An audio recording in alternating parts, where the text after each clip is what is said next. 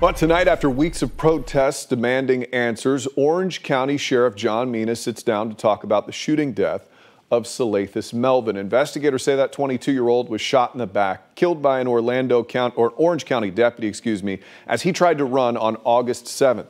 Tonight, the sheriff met with local leaders and a protest organizer behind closed doors. News 6's Eric Sandoval is live at the Orange County Sheriff's Office with more on that meeting. Eric?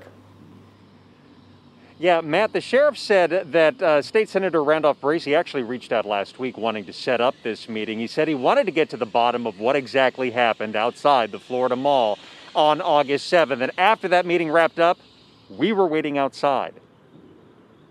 I get it. People want to know what's happening with the case, and, we're open to letting people know. But Sheriff John Mina says there is little more that he can actually say about the investigation into the shooting of Salaythis Melvin on August 7th because it's out of his hands.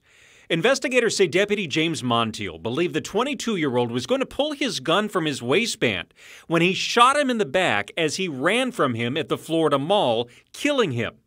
Mina says the investigation into that shooting is now being conducted by the Florida Department of Law Enforcement. It takes about 60 to 90 days for FDLE to complete their review, and then they give it to the state attorney's office, and then it's on the state attorney's office how long that goes back. I feel like more informed about what's going on. The sheriff met with Miles Mulrain, one of the organizers of recent protests demanding answers in Melvin's death.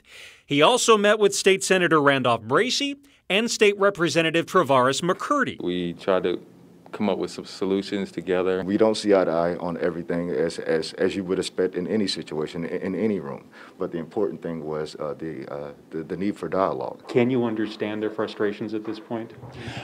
Certainly anytime, someone dies, especially that age, we know there's going to be frustrations and concerns, especially from the family and friends. And, what I would say is, let the process, work out, let the investigation be complete.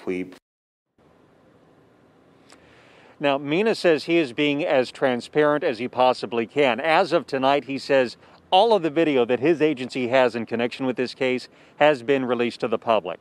He says now the FDLE will continue its investigation. After it's done, the state attorney's office will get it, and then the sheriff's office will start its investigation. But he warns all of this is going to take a lot of time.